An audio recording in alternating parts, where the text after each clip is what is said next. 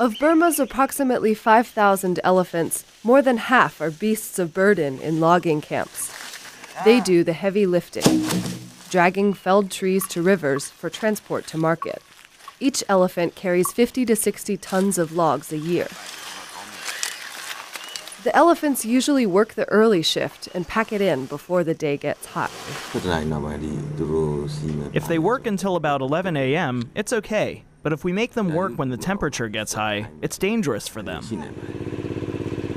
A new study by the University of Sheffield in England found that global warming could further endanger Burma's already beleaguered elephant population. Researchers examined a unique database of information about 8,000 Asian elephants spanning 3 generations over almost a century. They found that even a slight increase in temperature can leave elephants vulnerable to drought, disease, and death. Baby elephants are especially at risk. Burma is expected to see a temperature rise of up to 3 degrees over the next several decades.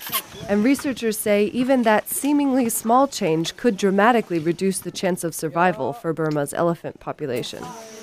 So far, Burma's elephant trainers say they haven't seen any ill effects from climate change. The elephant birth rate in this area is growing.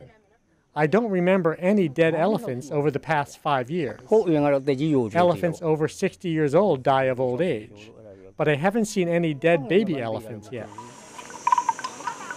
If global warming continues, these seemingly robust animals could carry their last load.